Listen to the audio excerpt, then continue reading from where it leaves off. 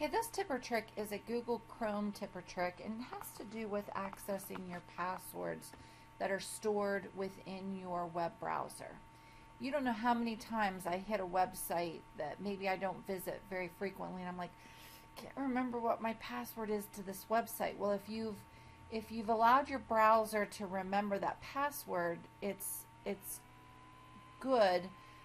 In one hand, if nobody gets a hold of your computer, um, you can actually see what that is. Now, we're going to go into Google, we're in Google Chrome right now, and I'm up here at this little dot dot dot button, or maybe you have some type of customized button up here in the corner, depending on your version.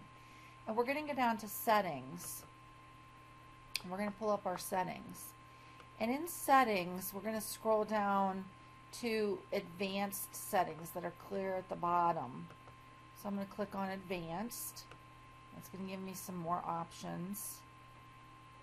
And down below here we have passwords and forms. Manage your passwords. Offer to save your web passwords. I'm going to go into this, and it's turned on where it's going to ask me to save them. And it's what I can do here is I can look at every website that I have ever logged on to or set up a password for.